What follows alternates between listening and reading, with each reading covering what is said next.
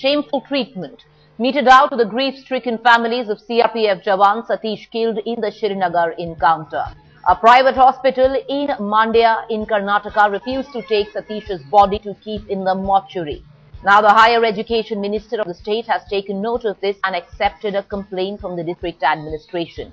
He has promised action against this hospital. The minister called it disrespect to the nation and the soldier. The Karnataka cabinet has passed a bill yesterday that penalizes a private hospital that refused to carry out their responsibility.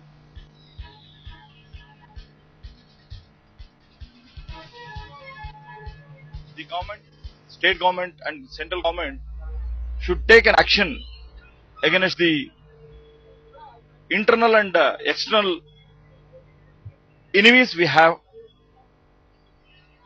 Today we have given respect to Satishs, and from government of Karnataka already Chief Minister has announced 5 lakhs and also a 60-40 site from Mysore Urban Development Authority.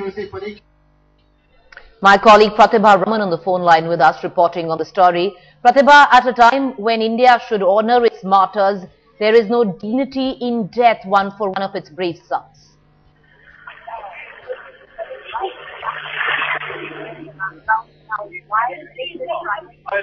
Deny her body in fact, late last night, the body died. And it took time to carry the photo. All right, we seem to have had an audio connection problem with Pratibha. We'll try and rectify that. We will keep getting details of that story. No dignity in death for one of India's braves when a private hospital refused to house the body of one of its brave soldiers who lost their lives in Jammu and Kashmir.